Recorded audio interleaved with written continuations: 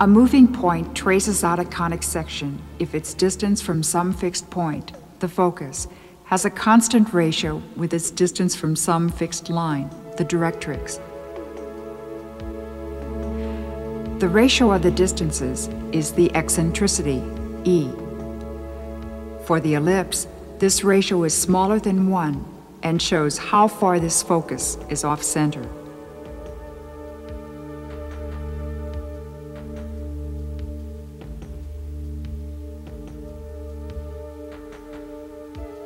If the two distances are equal, the result is a parabola, a conic section with eccentricity equal to 1.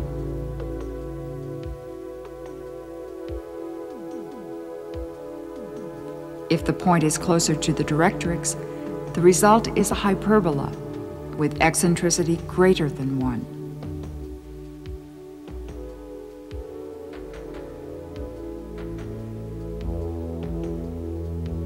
All three conic sections share a common property, and all three can be described by a common algebraic equation, an equation that is useful for studying planetary motion.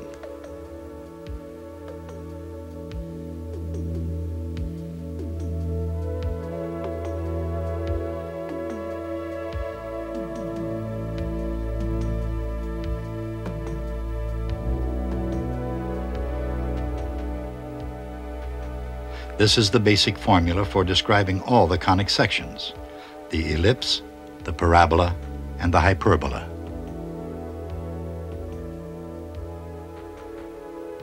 While the ancient Greeks were the first to study conic sections, they never dreamed these curves would influence the shape of things to come.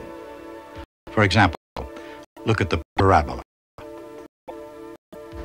From the dazzling glare of automobile headlights to the very limited edition 10-meter Conic telescope. Over 1 billion parabolas